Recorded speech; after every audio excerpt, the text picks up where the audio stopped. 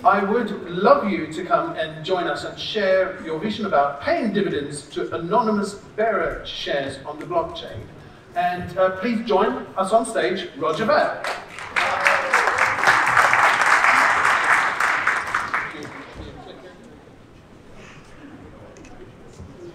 Hi, everyone. So I've been in this space for a long time, and I've seen lots of exciting things and interesting things. But I honestly think that this is one of the most interesting things in the last couple of years to come in the entire blockchain space. And today is my first day ever to give a presentation on it. So we're going to talk about paying dividends to anonymous bearer shares. All right, so that's a lot of words there. Let's talk about what's the origin of this? What's the history of this? How did we get to why this is so exciting? What is that old piece of paper? Well, that's an old bearer share. And long ago, starting in the 1600s, is when these got started. So that's a long time ago. And in this part of the world, actually, there were such things as bearer shares, where anybody who physically had the piece of paper, that was the owner of the share or the certificate or whatever it was. And this sort of thing, this looks kind of strange to us. We don't see these sorts of things too often anymore. But I'm going to show you something that should look very, very familiar to everybody in this room. Oh, that one looks a little bit more familiar. That's another version of a bearer share. And here's one that's even more familiar. Right? We all recognize that one. But if you look really closely, it says right here, it's $1 in silver payable to the bearer on demand. The US dollar started out as a bearer bond or a bearer certificate. The pound sterling used to be a bearer certificate. Most monies around the world, when they switched from precious metals to pieces of paper, were bearer certificates. They were anonymous bearer certificates. That's very, very common in just about every part of the world. But now we have those sorts of things. But the original bearer shares, the pieces of paper, they're starting to come to an end. Governments all around the world are saying no more of that, right? So here's a news article I found Googling. It says, no more bearer shares as of from 2020. Well, 2020 is going to be here pretty darn quick. But technology brings new stuff, right? So we have substitute goods theory. Coke and Pepsi. If Coca-Cola disappeared off the face of the earth, lots more people are going to start drinking Pepsi. The same with McDonald's. If McDonald's disappeared tomorrow, lots more people would be eating at Burger King. Well, the old types of bearer shares are disappearing. But now we have this new thing called SLP tokens. That stands for Simple Ledger Protocol. And it's just fancy tokens on Bitcoin Cash that anybody can use and send them anywhere in the world instantly. So this old style bearer share on the left here, you had to physically hand it to somebody, and they had to be in the same room with you in order to do that. With tokens on the Bitcoin Cash network, you can send them anywhere in the world instantly, basically for free. And so that brings us to this whole fantastic thing called Simple Ledger Protocol. It's tokens on top of Bitcoin Cash. It's so simple. There's no registration required. Anyone, anywhere can use it. And these tokens are getting more and more traction around the world. Here's some stats where you can see very clearly the trend is up. More and more people are using them because it costs about 1/10 of a penny to send them. It takes about 1.5 seconds, and you can send them anywhere in the world. But the next step is where it gets really, really interesting, right? Because every one of these tokens just sits at a Bitcoin Cash address. And so here, there's lots of text here, but you can see in the middle, it's just the token ID. And on the left are all the different token names and symbols, and people are making all sorts of goofy tokens out there. In fact, I was putting this together at around 4 this morning because I have jet lag and can get up at 3 in the morning, no problem. But you can see all sorts of people made a Tupac Shakur token, Sugar Point token. Another one is the non-aggression principle token. I don't know who made it, but it sounds like something I would be a fan of. But anyhow, all of these exist. You can do it right now today. No registration required. You can make your own token in 30 seconds. If you know what you're doing, you can probably do it in 10 seconds. But here's where it becomes really, really interesting, because all of these tokens just sit at a Bitcoin Cash address. So we've built an SLP dividend calculator that allows you to send dividend payments to SLP token holders. And you can send the dividends in the form of either Bitcoin Cash or other tokens. So that's some really, really, really useful stuff, right? So It's so simple. Here's a screenshot. All you do is you paste the token ID and the amount of dividends that you want to pay to all the holders of that token. And then you hit the build transaction button, and then it shows a QR code, and you can pay that QR code with any BIP70 supporting wallet. And if you don't know what BIP70 is, it's something that pretty much every wallet supports, like the Bitcoin.com wallet, the blockchain.com wallet, the Coinbase wallet, the BitPay wallet. Pretty much all the wallets support that. So you can just scan it, and then boom, instantly on the blockchain, you've paid dividends to every single person in the world, no matter what country they're in. You've paid the dividends to the holders of whatever token you selected. So let's talk about the applications for that, right? All sorts of really fun applications. We've heard people talking about security token offerings, and security tokens this and security tokens that. Well, now we have a way where not only can you have security tokens, but every single one of those token holders can receive dividend payments right there on the blockchain. So the tokens act as the equivalent of an anonymous bearer share. And historically, we've had bearer shares. That's not new. And historically, we've had dividend payments. But in the entire history of humankind, we've never had anonymous bearer shares that are also able to receive dividend payments. And I think that this is going to be incredibly, incredibly popular. So one example of that, of what somebody could do, so take a traditional company on the stock market. So let's take Coca-Cola, for example. They have a market cap of whatever. Pretty much every single human being on the planet is familiar with Coca-Cola. Almost everybody's tried it at some point. But not many human beings around the world are able to own Coca-Cola stock. You have to be living in a first world country and have access to, you know, an E-Trade or Ameritrade account or whatever the equivalent is here in the UK. And only then can you buy some stock in this company called Coca-Cola that almost everybody in the world knows and many, many people are fans of. And Coca-Cola pays dividends to their shareholders every quarter. The only way you can get some of those dividends is by holding Coca-Cola stock, until now. Imagine if a company were to go and buy traditional Coca-Cola shares and then issue tokens representing those Coca-Cola shares on the Bitcoin Cash blockchain. And then every quarter when Coca-Cola pays the dividends, they then take that dividend payment from Coca-Cola and just pass the dividends right along to the anonymous bearer share versions of Coca-Cola stock. So now you have two versions of Coca-Cola stock out there in the world. You have the regular old Coca-Cola shares, and then you have the anonymous bearer shares version of Coca-Cola stock. And you don't know for sure until the market actually prices something, but I think it's pretty likely that the anonymous bearer share versions of Coca-Cola stock that's available to every single human being on the planet to be able to purchase will trade at a premium to the normal Coca-Cola shares on the Dow Jones or NASDAQ or whichever exchange it's listed on.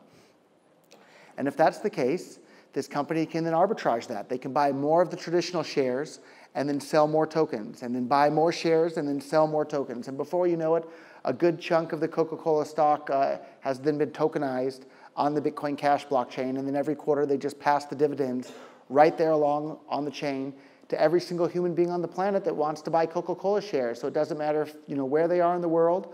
All they need is a $20 Android smartphone, and they can now own the equivalent of Coca-Cola shares and receive their dividends every quarter from Coca-Cola. That wasn't possible before the invention of this sort of thing. So another example of this, stable coins are incredibly popular. Tether is a big one, and there's a number of other ones out there. But the way those coins work is whoever issues the stable coin, they have all this fiat in the bank, they just earn all the interest, and they keep it themselves. Well, now with this dividend payment tool, imagine a stable coin in which you have the private keys for the stable coin is in your own wallet, but you get paid the interest from the fiat that's being parked in that bank account somewhere. They just pass that right along to the holder, and you can have it in your offline paper wallet, buried under the shed in your backyard. But every week or every quarter or every month or however often they pay out the interest, boom, the interest goes right there to your wallet, and you don't have to give up the custody of your stablecoin to somebody else. So right now we're seeing some companies like Coinbase and some others, they'll offer you interest on your stablecoin, but only if you deposit it with them and they get to hold on to it. With this system and the SLP dividend payment tool, you can now receive interest on your stablecoins without having to give up the custody of your stablecoin.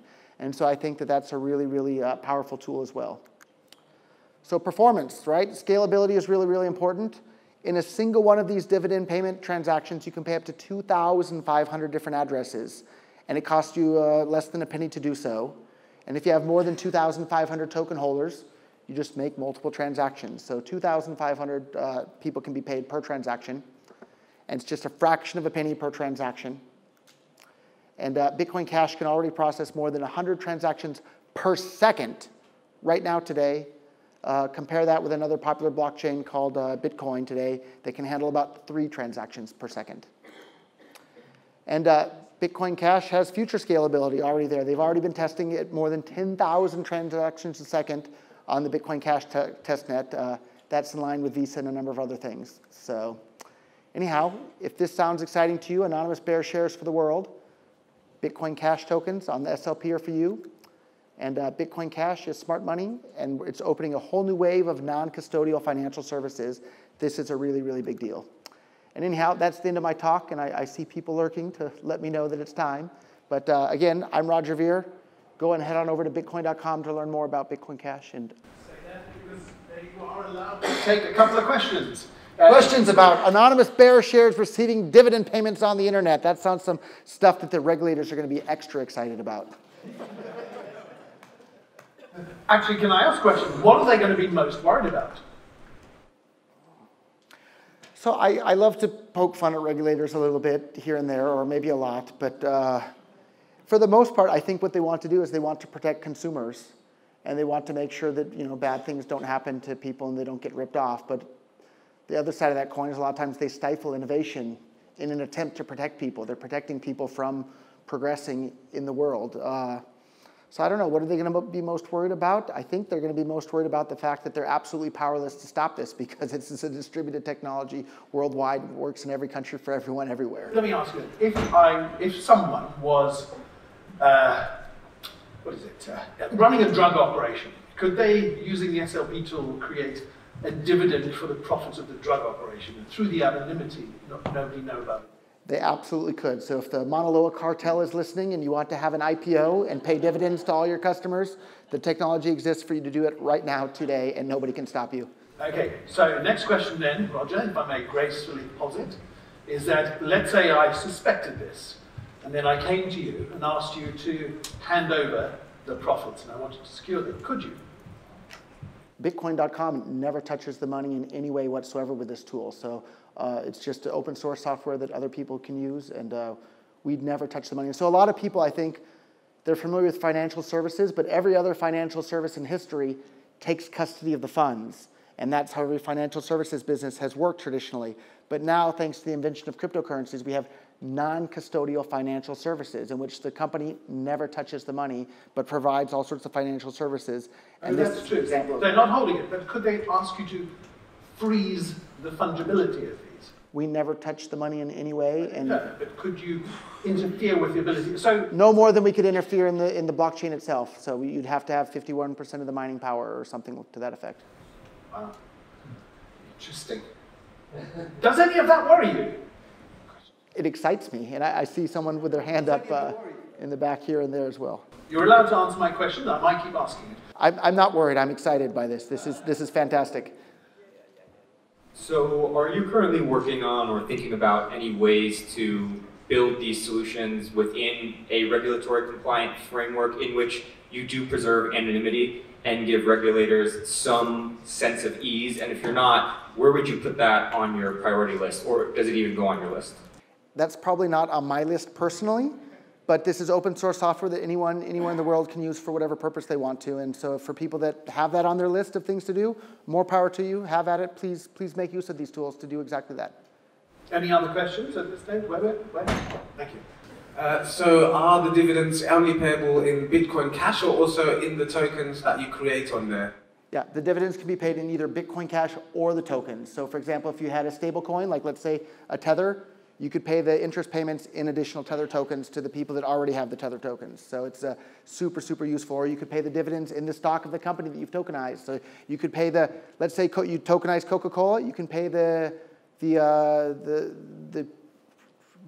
dividends from Coca-Cola, but you could just have it reinvested into more shares of Coca-Cola and just distribute more Coca-Cola share tokens.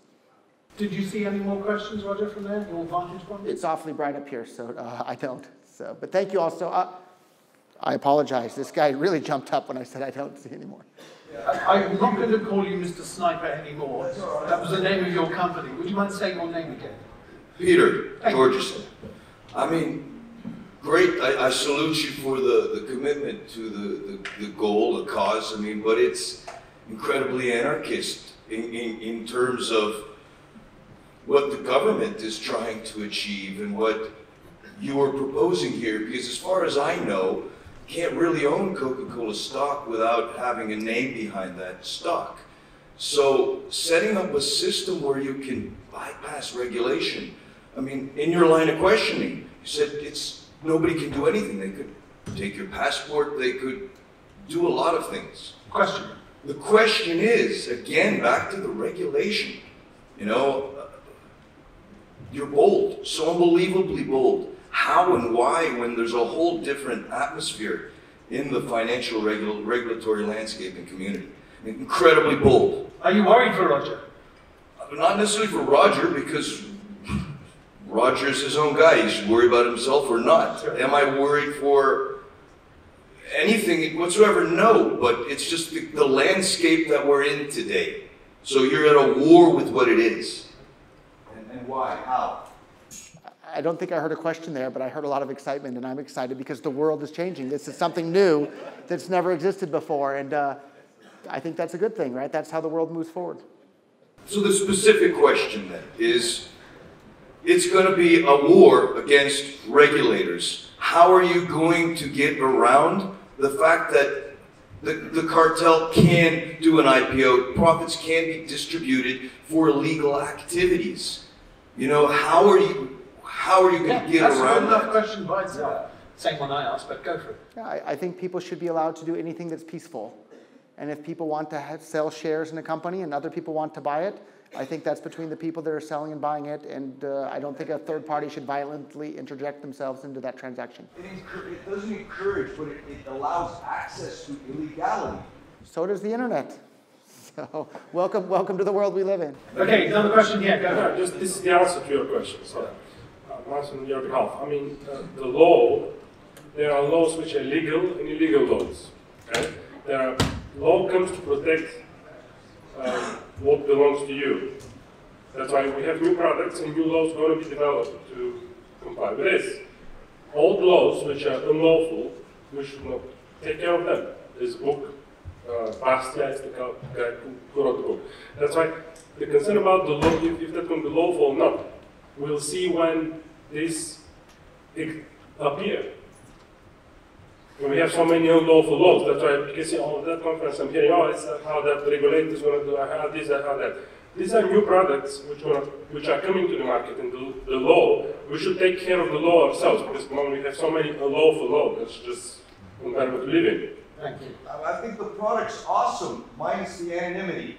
The product is awesome, minus... So actually, I should clarify. So for those that couldn't hear, he's saying he thinks the product is awesome minus the anonymity.